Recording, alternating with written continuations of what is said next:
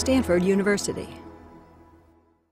So this technology is capable of diagnosing cancer both at an earlier stage, because it's more sensitive than the current standard of care, and we're going to be more confident in that diagnosis because we're going to be able to look at not just one protein, not just one tumor marker, but we can look at a whole panel of tumor markers, and this will give us more information, and it'll help us be more confident in our diagnosis of cancer.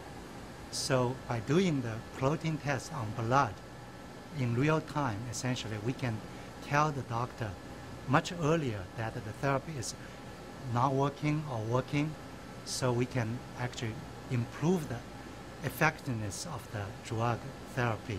So this platform has three major advantages over the current technologies.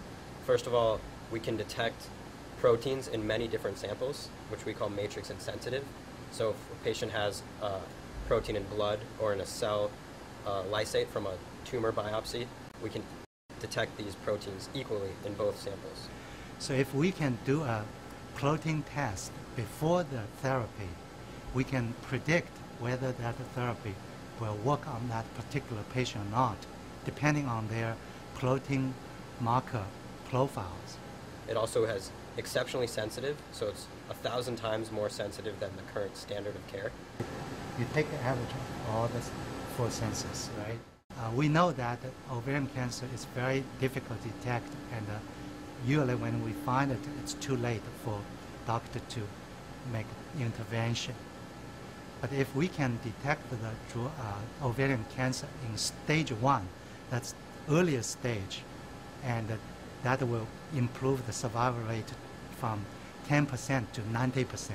By being able to diagnose cancer at an earlier stage and being more confident in that diagnosis, we're able to hopefully save lives.